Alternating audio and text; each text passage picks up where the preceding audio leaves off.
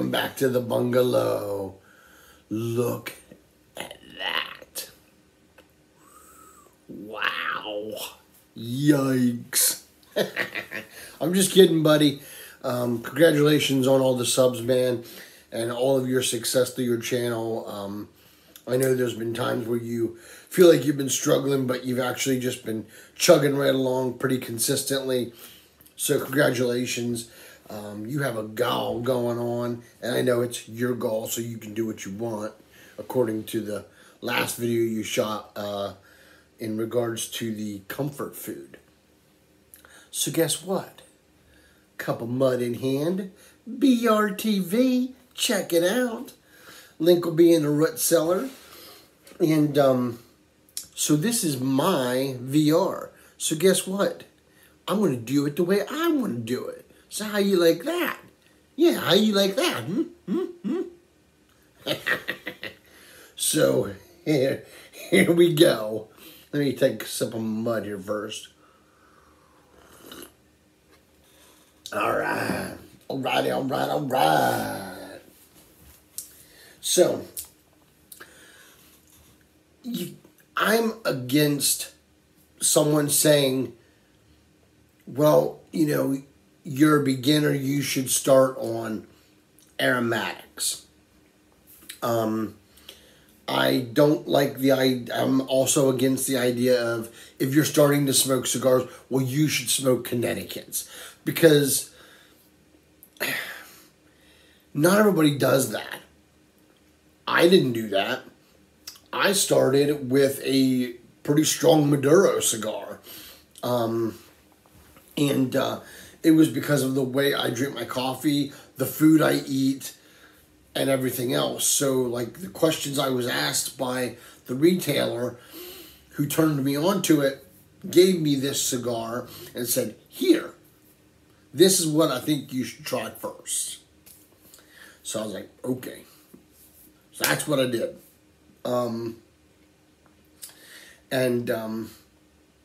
Let's see here. So with pipe tobacco, my journey started with aromatic for about a month, and then I went right to English blends. So, any words, let's get into this. Depending on the season, depending on, you know, if you have just a sweet tooth, then maybe you should start with a aromatic. If you like, you know, your coffee pretty strong and no sugar and stuff, maybe you should start with something a little different. A Burley, a Virginia would go well with that. Something in that lines. So, if you got a sweet tooth, then I think you should start with this right here. What is this? This is Peter Stokkebye's Champagne. It's a really nice aromatic. Peter Stokkebye's makes it. It smells really good. And it's not like overly topped either, I don't think. It does have a really nice aromatic to it. It's definitely nice to smoke when the wife's around and we're in the car or something like that. That's what I'll go to. Now, if you want to start with, if you seem to think they're going to start with a vapor, I would definitely recommend this right here. Peter Stokkebye's Bullseye Flake. Inexpensive. You can buy it by the ounce, so you're not wasting a ton of money. The same with the other one. These are also almost all bulk. So therefore, it's an inexpensive get-in, you know. So I would say Peter Stokkebye Bullseye Flake would be fantastic for a good starter as well. Then, if they decide that they like the idea of a fresh cut grass or hay note, something like that, then I would suggest this right here, which you can buy this in a tin, but you can also buy it by the ounce, which is Cornell & Deal's Derringer. Love this Virginia. Oh my God, I love this Virginia. Cornell & Deal Derringer. Really good blend. Now, if you feel like they're going to be a burly person, I would definitely go with this one. HH Burley Flake. Great burley. Love it. Fantastic. It smokes great. That's where I would go. Now, since it's my VR, that's right, my VR. That's right, yeah.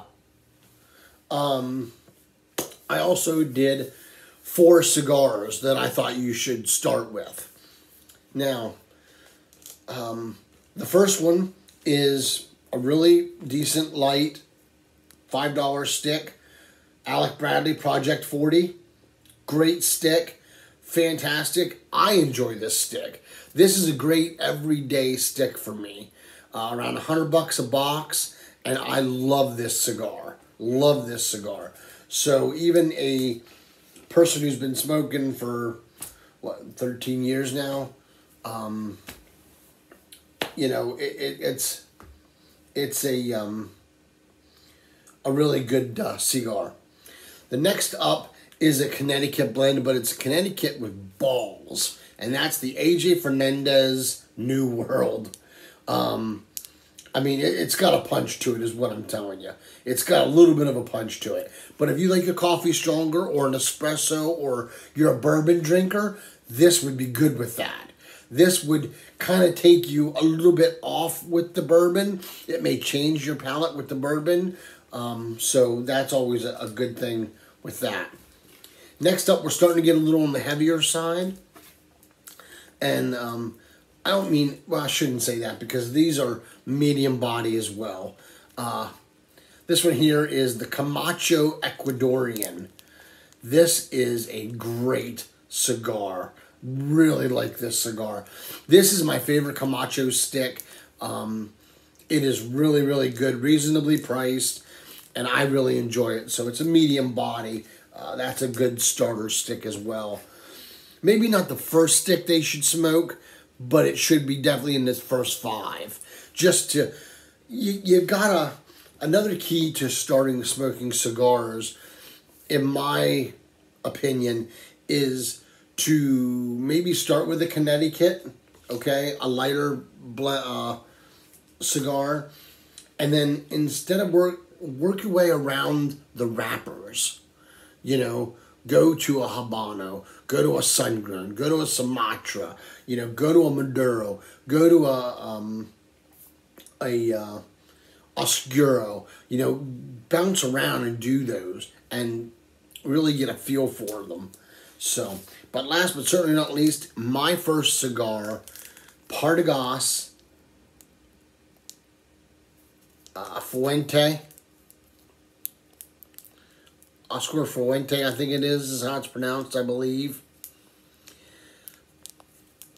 On the medium to full side of things, after a good meal, this is a great stick. This is a fantastic stick. This should be probably, I'd say maybe closer to your top first 10 sticks.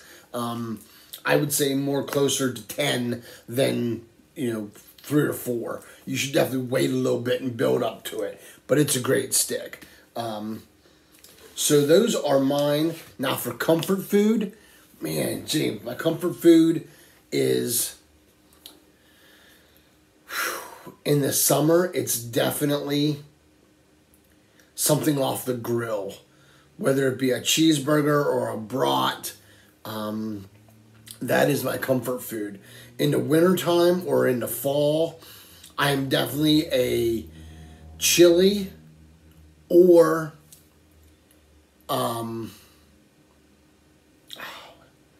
grilled cheese and tomato soup guy.